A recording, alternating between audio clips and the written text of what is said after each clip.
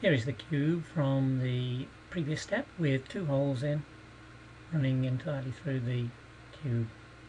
We're now going to use a different method to create a hole from the top face running vertically down through the cube.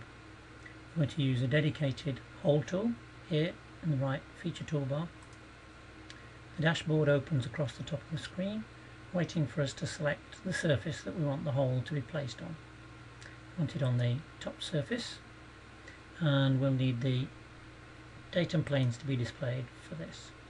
You'll notice that the hole has two green diamonds. We need to drag each one of these green diamonds onto a piece of geometry to create an offset for the centre of the hole. So I'm dragging the first green diamond to the front datum plane, and that's created an offset here from that datum plane, which I double click, type in a new number, in this case 0, press enter on the keyboard, and it will pull that across in a moment. I drag the other green diamond drag handle to the right datum plane, release the mouse, and change this offset also to 0. That locates the centre of the hole, coincident with these two datum planes, i.e. in the centre of the block. We want the diameter of the hole to be 8.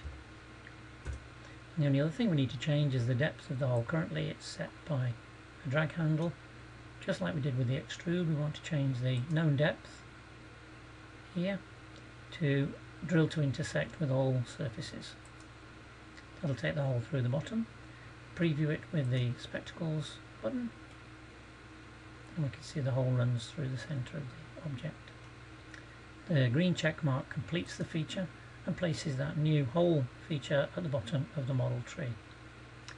Turn off the display of datum planes, change to a pictorial view, in this case trimetric, and make sure we save our work prior to the next step.